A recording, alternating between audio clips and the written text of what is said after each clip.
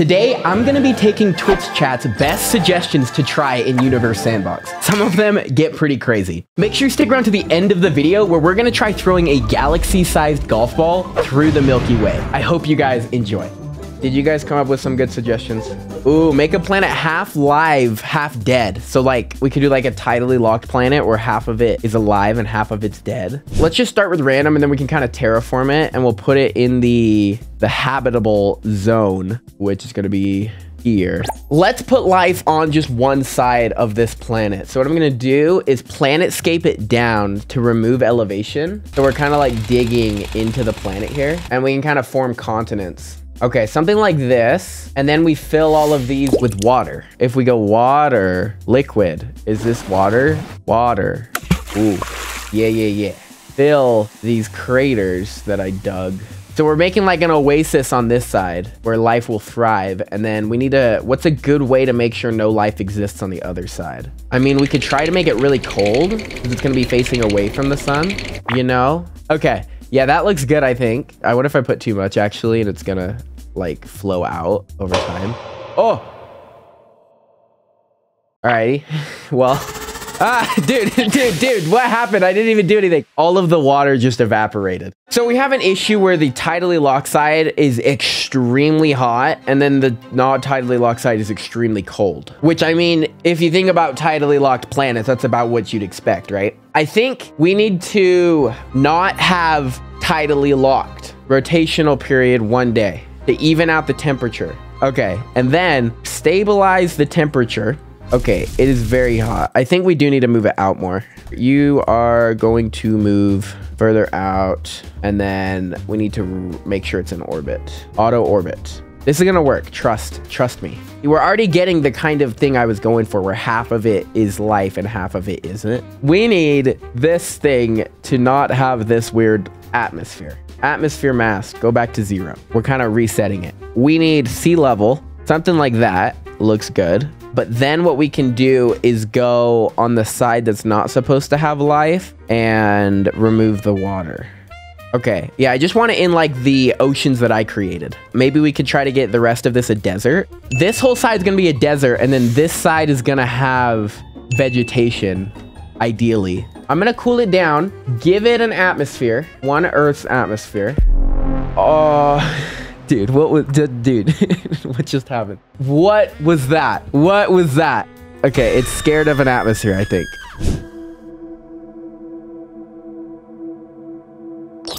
Why did it do that? Smaller atmosphere. It's only 10% the mass of Earth and about 50% the size. I do think we need a little bit of a tilt to give it seasons because otherwise the poles are just going to be insanely cold. That should help stabilize the poles over time. So you can see the atmosphere really only shows up around the oceans, which I mean is kind of good. What's our life likelihood right now? 5%. Nice, it's working. What if we put vegetation? Nothing shows up. City lights? Nothing shows up. Okay, I have an idea to make it look like there's vegetation. We go base color, custom colors. We want the high elevation to be the greens. The middle elevations, we want more of our brown colors, like the deserty colors back. And then low is like a really desert. And then what we need to do is go and lower the elevation anywhere we don't want vegetation. Okay, I'm thinking something like this. And then we can actually raise elevation over here to give it even more green. I think I need a little bit of a darker, like more like that, yeah. This is the side that will have life. And that's kind of like our continents. And then over here is gonna be completely desert. How do we feel about this? This side is all dead. This side is all life. Looks cool, right? It looks like a big like island. That island looks like Australia. I mean, kind of. There's our planet that is half habitable and half not habitable. Little Bob. Make the Earth spin 1,000 times, like 1,000 times faster, or just 1,000 times. That would just be like a little over 3 years, right? We're gonna make the Earth spin 1,000 times faster and see what happens to Earth. Okay, here's Earth. This looks a lot better than Little Bob, I think. Let's start at 1 day. So this is how fast Earth spins, 1 day per day. And now if we do this, it's 10 days per day. So 1 day on Earth is now only 2.5 1.4 hours. And you can see just that is fast enough that all of the water on Earth gets pulled to the equator because of the spinning force. What's it called? Centrifugal force or the centripetal force? Which one is it? Pulls it to the equator into like this band. I'm worried if I do that again, it's going to destroy it. 1 day on Earth is 1.2 hours. I wonder if we can see it moving in real time now. Can we see it moving? I feel like a little bit. I liked it faster so we can see like relative. Whoa, okay. I don't know what's going on with the water there. I'm gonna slowly turn it down till it explodes. Oh, okay, so we were like right on the brink of it. You can see Earth gets pulled apart. I think the force is just so high on the equator that like the gravity is no longer enough to hold them in and it gets pulled out. So what if we speed it up even more? Will the entire planet just dissolve? You can see it's spewing all of the mass out and there it goes. We have like a core of Earth left and it still has continents, or is that left over from the atmosphere? Did you see the continents there for a second? So this like core of the Earth is only 8% of its original mass. Wait, I wanted to see. Oh, now it's not here. What? It's like an invisible orb. What, dude? Why is there a planet but it's like invisible? What is this? I think the game bugged. There's not anything left. I guess it is still here because look, this rock is orbiting around something. So like the game is broken if you spin Earth to death, and you can see all of the fragments shoot out like across where the equator was. Let's compare that to just exploding it. So it like spewed out all of the mass out in like this disc here. So let's do it again. Explode. Earth. Ready? Okay. Okay. That almost looked brighter. I mean, because all of the mass is going to explode at once, and that doesn't shoot it into the disc. That just goes straight out. I think I like spinning it to death better.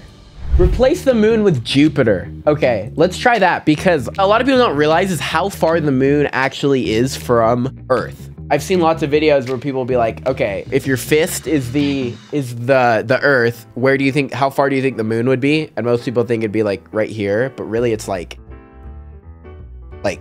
this far. Like you can see there's actually a good amount of distance between the Earth and the moon. No chip, it's 7 feet away. It's not 7 feet. I think you're a little bit off. Let's replace the moon. It's not gonna immediately absorb the Earth, but I mean, after we play time, the gravity of Jupiter is gonna be so strong. It's not enough to completely eat Earth yet. There's still a good amount of distance between it. But as soon as we start the simulation, Earth is gonna get pulled in by the very massive gravity of Jupiter and get eaten.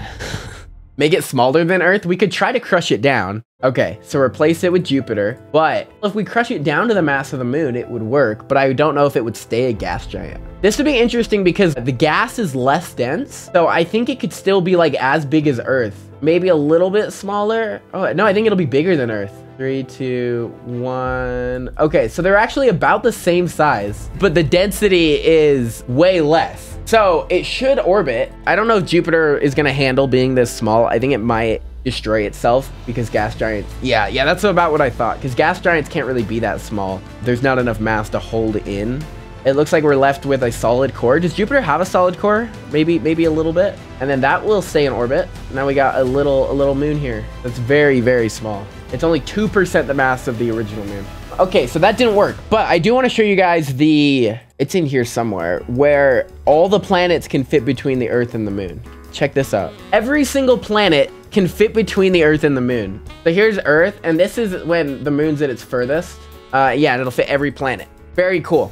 Make a pool ball the size of Jupiter and make Earth crash into the pool ball and see what happens. Okay, I'm down to try that one. Let's get I don't know, like a 9 ball. Okay, here we go. Radius of Earth. So now this pool ball is as big as Earth. Like, we can compare it. But we're gonna want it bigger because we're gonna throw Earth into it. So this pool ball now, I have scaled up to be the same size as Jupiter, like an entire gas giant, the biggest planet in our system. So now we launch Earth into it. Let's see what happens.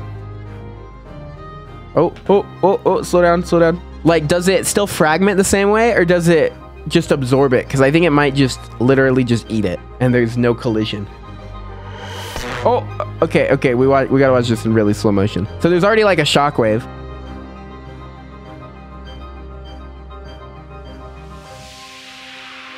And all of the water is getting eaten.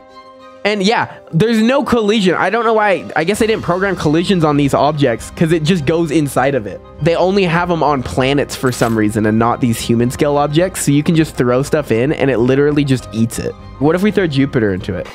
Oh, okay. What was that? Go slower. Do that again. Okay. See, they just absorb into each other. That is so weird. Can we even destroy it? Like, what if we try to laser it? Galactic Empire Super Laser. Is it invincible? There's no way to destroy it? What about a black hole? I feel like a black hole's got to do it. But we got to make sure the black hole isn't more massive because then it'll just suck it up. So let's throw in a 1 solar mass black hole, but we'll make it less massive so that the pool ball still has more mass. Because this has 2.8 Jupiters. So if we make this like a 1 Jupiter black hole. Oh, okay. Well, it still killed it. So I guess the pool ball's not immune to black hole, even though it was less massive. I thought it would eat the black hole. So black holes are the most invincible thing. Like explode? Oh, wait. I want to try that. I want to see what happens if we try to explode the human scale object. I think it's just going to disappear. I don't think it's going to explode. Let's go. Okay, it kind of exploded, but it just disappeared and then had fragments of something. That's it. It's just gas. Interesting. Make a hammer hit Jupiter faster than light. I'm actually down to try that. Here's Jupiter. This is the hammer. We need you aimed at Jupiter like this. So it's going really slow into Jupiter right now, but if we go motion and speed right here, so it's going 17 kilometers a second, which is really fast, but we want this to be 1C, which is light speed. And we're gonna need to go very slow, like way slower than real time even. We're in milliseconds per second. Oh, okay. So this is only 36 milliseconds per second. That's how fast this sledgehammer is going. That's how fast the speed of light is. If we were in real time, you wouldn't even be able to see it. It would just go immediately into Jupiter. I don't think we'll see anything immediately because it's going so fast. It'll take time for anything to really happen. There it goes. Okay.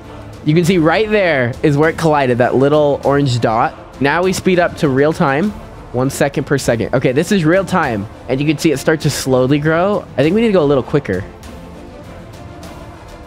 Is that it? It just like shot a ton of fragments out? I thought it would do more. We need a bigger hammer. Bigger hammer is the logical next step here. Like much bigger. Rotate. You are going to collide with Jupiter. Okay, so it's 9 kilograms right now. What if we like make it a lot bigger? Okay, mass, go up, go up. This is no longer a small hammer. This is that hammer compared to Earth. Like, that ain't no small hammer. This should have much more of an impact, right? Okay, it's moving, and this is 0.1 seconds per second. So this is much slower than real-time speed. This has to destroy Jupiter, right?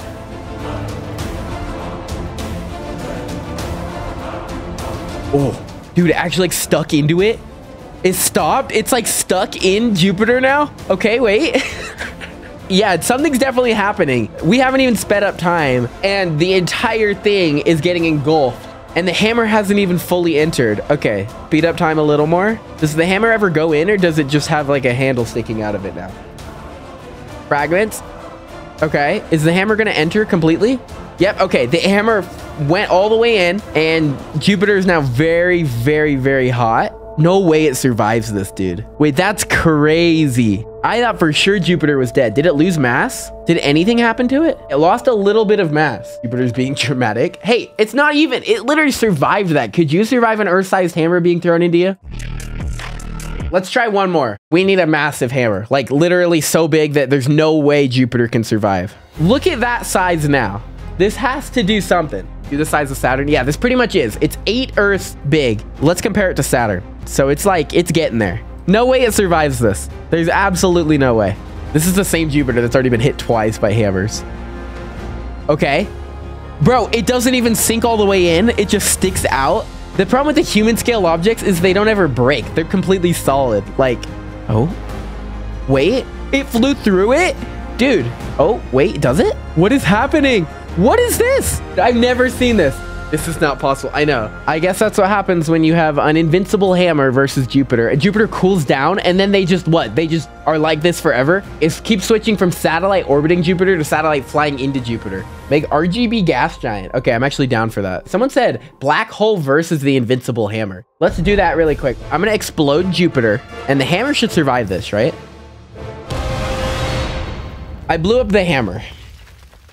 Okay, never mind. We're making an RGB gas giant, everybody. We need a name for this. It's gonna be RGB. Does that mean what? Like rainbow colors or literally just red, green, and blue? Okay, so like RGB is red, green, blue. So we could literally just throw red, green, and blue on like that. But like RGB, you can make any color with, you know, because those are the primary colors of light. I guess we could throw in all the other colors like there. There you go.